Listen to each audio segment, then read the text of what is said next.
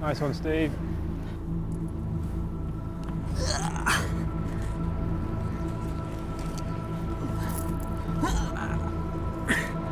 Oh my God. What? Oh, Jesus. I like it a challenge, that's what it is. I just like it to be tough. I like to earn my bar of chocolate in the evening. Sting in the tail.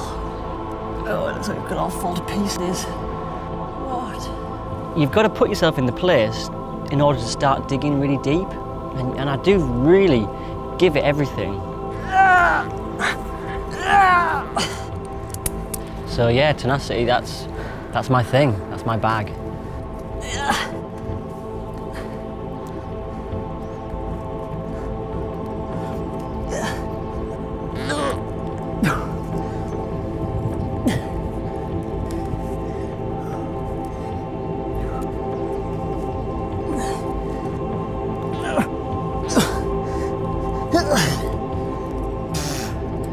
Whoa. Oh, nice rope drag. What we got ourselves into. I think I abbed in and got to the bottom and chatted to Steve, and we both agreed it looked desperate. Yeah, I think it looked a bit harder than we were expecting. But an adventure. I can't see anything.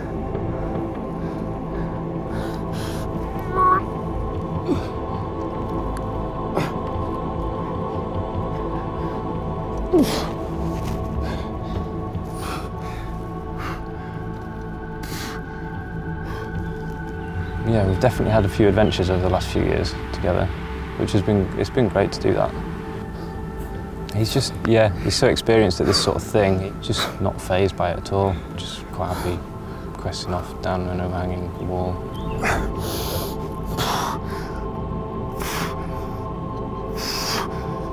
I'm always going to be tired when I get back from a trip with Steve.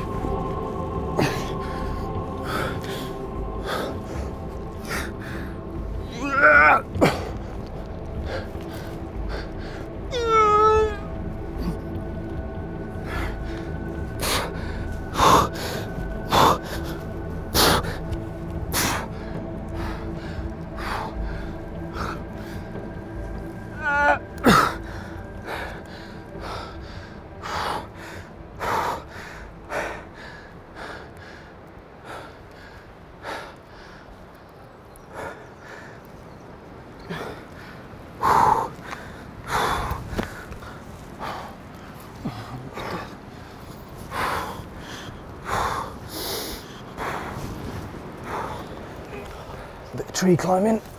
Oh, that was a hard pitch. Oh. Okay, Steve, safe! Bit worried about what the rest of it's going to entail. We'll see. Okay.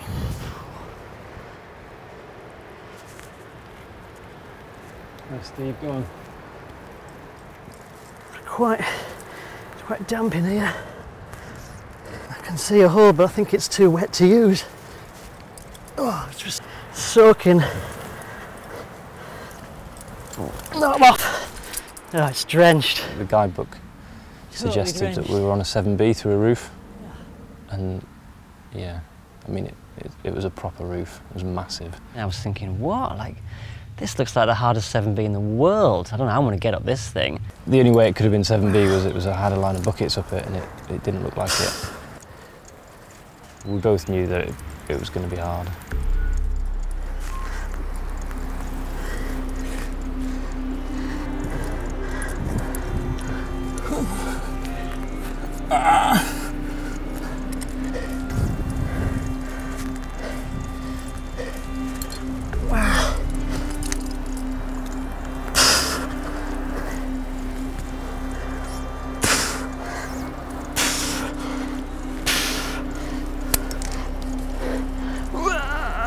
Jesus. On-sighting technique is it's not very organised. It's more like just get on with it and hope for the best. Well, no, not hope, just try as hard as I can, really, like see what inspires me and go for it. There's not much preparation. I think part of it is trying to not let the pressure get to you, because if you let the pressure really build up, it starts to become really stressful. I think I've kind of passed over that now. It's all about just the fun and just giving my best shot, and if I don't get it, then it doesn't matter.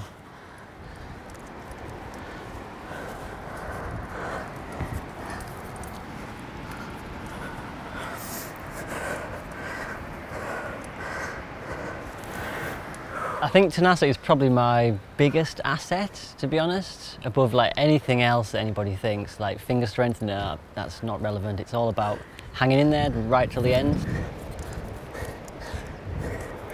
I find myself almost falling into a personality which maybe I wouldn't have expected myself to be in. But when I'm in that mode, in the zone, it's just, you know, I really want it, like everything's going in, everything. And I'm kind of surprised that I can pull that out of myself, because I'm generally quite relaxed. But when I'm on it, I really want it, and that's when the tenacity comes flying in. Ow.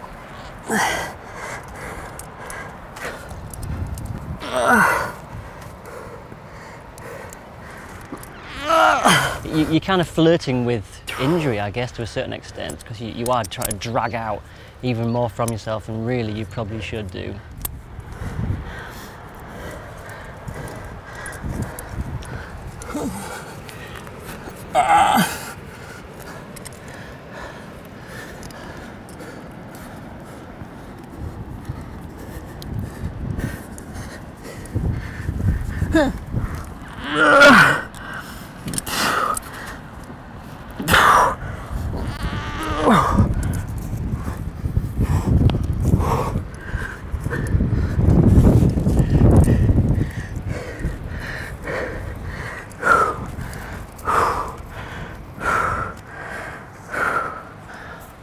Jesus, what?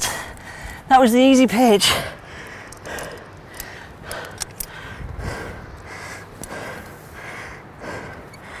Oh my God. That's me done. Good night.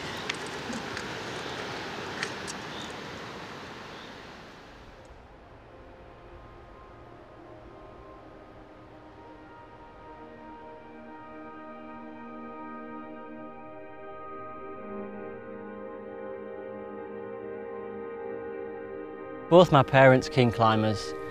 They're really quite healthy, they do a lot of walking, they're always out in the outdoors, so I think I kind of inherited that from the start, really. I mean, we came here when we were 7, 8, 9, 10 years old, and it's just a playground for kids out here. It's amazing. Obviously the cliffs are too big, but there's so much other stuff. There's like small places to climb, but then just France as a whole. We've got like the lake, they've got the river, the gorge walks, the beautiful weather. You know, we loved it. We just ran around like maniacs and we had the time of our lives. That really sets the scene for all of my trips here in the future. I could spend my life here. You said you kind of let go of sort of needing to perform so much. Was that kind of like an anxiety almost? Like? No, definitely not. No, like I don't feel as though I've lost the desire to perform. What's happened over the recent years, I guess, is that my life has just kind of like become, it's found so many different directions that the need to be at my best and at my cutting edge isn't the most important thing.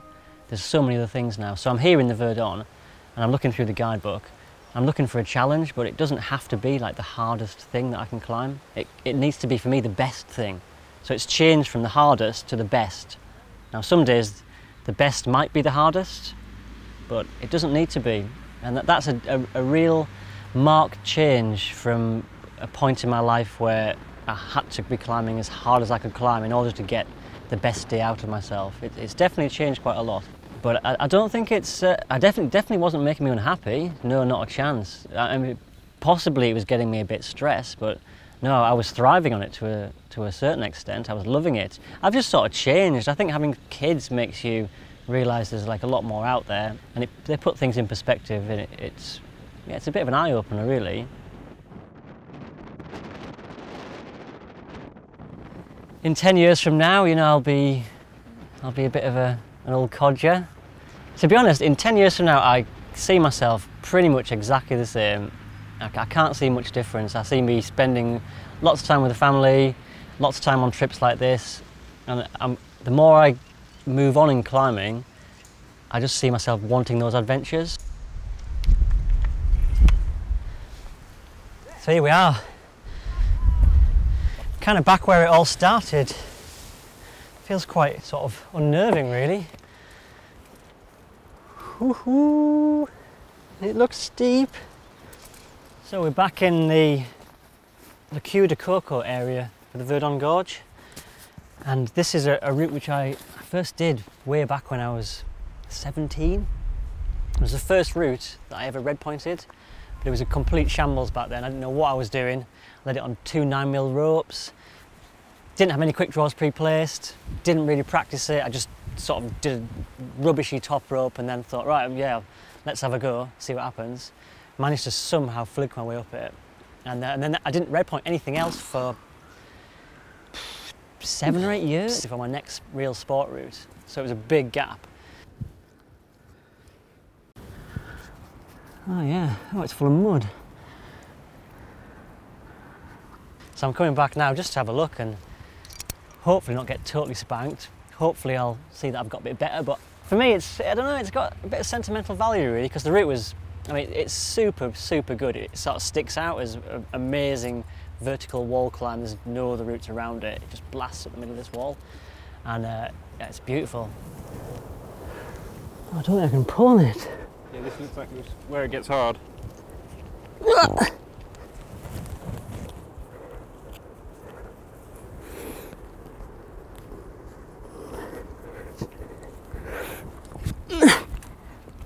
Oh, Jesus! That was hard. Nice one. That was really hard. Nice. Hope it gets easier, quick.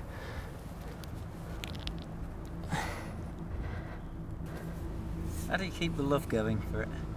For this kind of stuff, I don't think you can ever lose the love for this kind of thing. I mean, this is why I climb completely. Like, it's got everything. I think it's all about the sort of the technical movement. It doesn't have to be like powerful.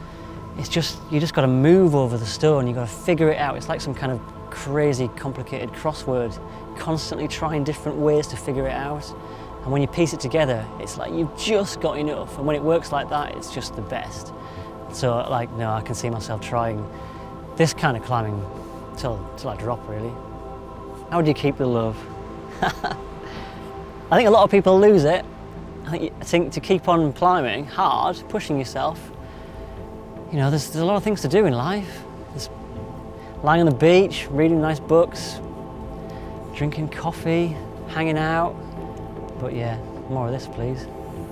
I mean, how else could you find yourself hanging out above the Verdon Gorge other than being a climber? I mean, lucky really, aren't we?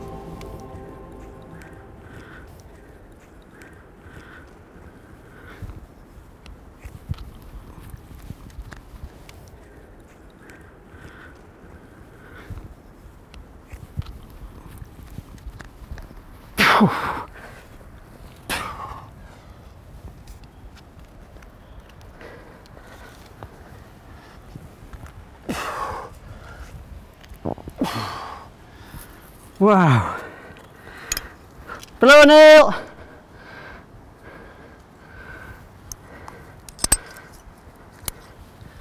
Is that only 7C plus? Flippin' heck. You were good when you were a kid, weren't you? Flippin' heck, it was great when I was a kid. Flippin' heck. I wonder what I was doing then.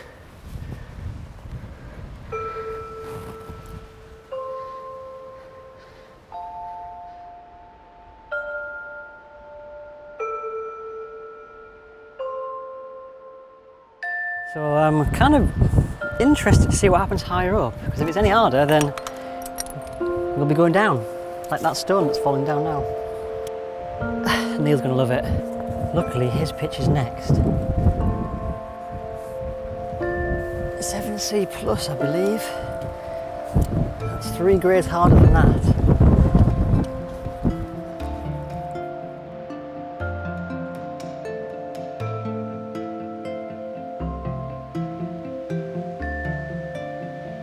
climbing with Neil since, God, way back, like 10, 12 years. Since he just started out, really. But yeah, we've made a good team. We climb in similar styles.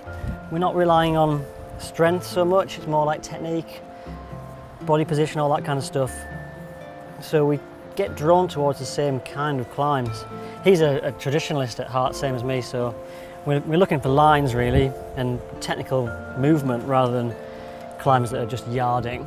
I think it's really important to be drawn to the same stuff. You know, like routes like this, you know, we want to have an adventure together. That really makes the difference. We've got to work together. It's not just about climbing, it's about the whole thing.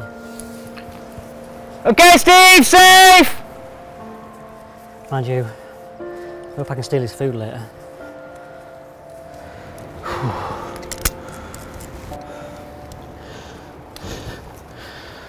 Stiff grading. 7B. Well, it's not 7B, is it? More like 8B. I think it's a flake of rock. Are you going to be able to get back up? It is very good, but flipping heck. It's quite tiring. I'm going to sleep well tonight, flipping heck. It's good though. Bring it on.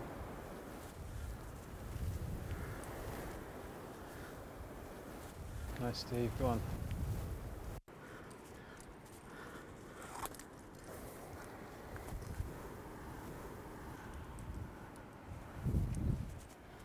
Oh shit. You right? Yeah, I've got cramp in my arm. It's a great start.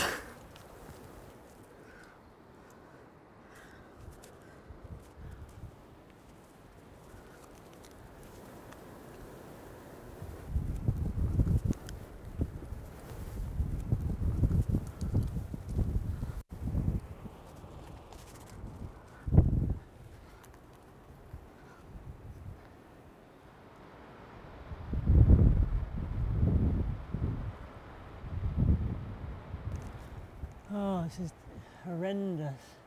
Everything's cramping up. Little finger keeps stopping working.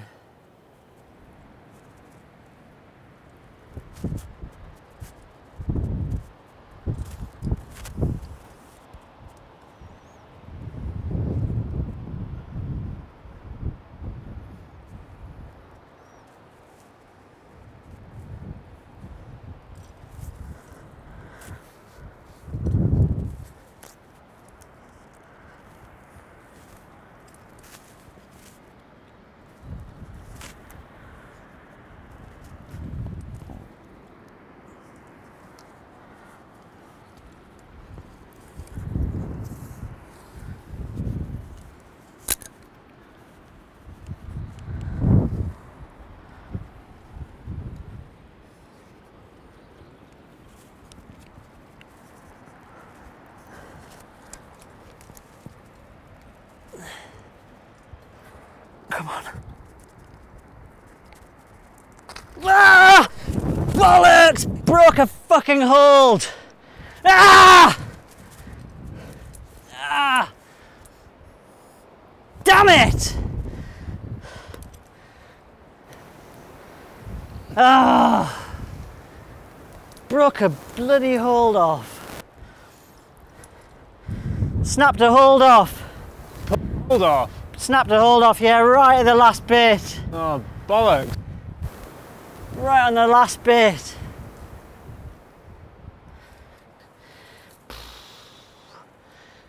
That was... God, I'm knackered now. What a day. Pretty good though. Oh, I don't seem to have got any equipment. Quick out. Back in again. There we go. I'm safe, Neil! Okay, Steve, off Beeley! Another good pitch. It's a route of many good pitches.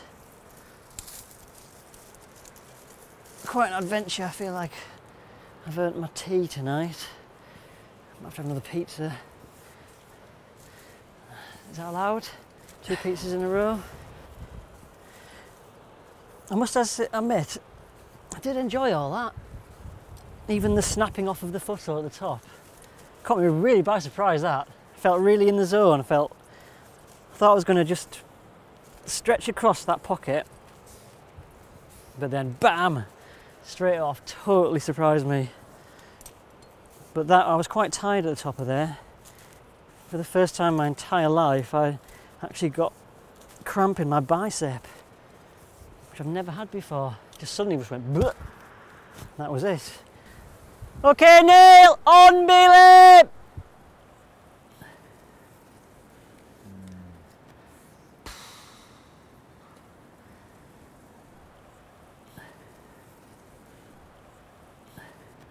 A right hand pinchy thing. Like a dish? It's above like a pocket. Looks like a really good pocket. Yeah. Out to that one. Yeah. Oh yeah. Snap the foothold off. Yeah. And a big span up. Oh, good job. Yeah, that's a good old. I might even be on the tree at this point. Massive journey.